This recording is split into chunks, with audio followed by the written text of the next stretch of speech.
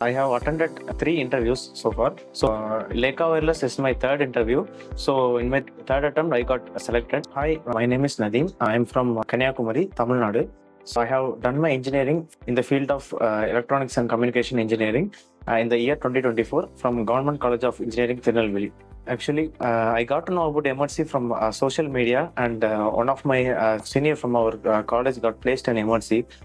During my final year of my engineering, I was just a beginner in coding. So after coming to Emertxe, the curriculum that Emertxe had was extremely well. That helped me to boost my problem solving and technical skills. In Emertxe, there are 5 mandatory projects, but beyond that, I have completed for around 8 projects actually. Like during my course, one of my mentor told me that doing more projects will make you stand out from the rest of the candidates. So I followed that path and I completed 8 projects. During my final year of my engineering, I searched a lot of institute where they teach embedded systems.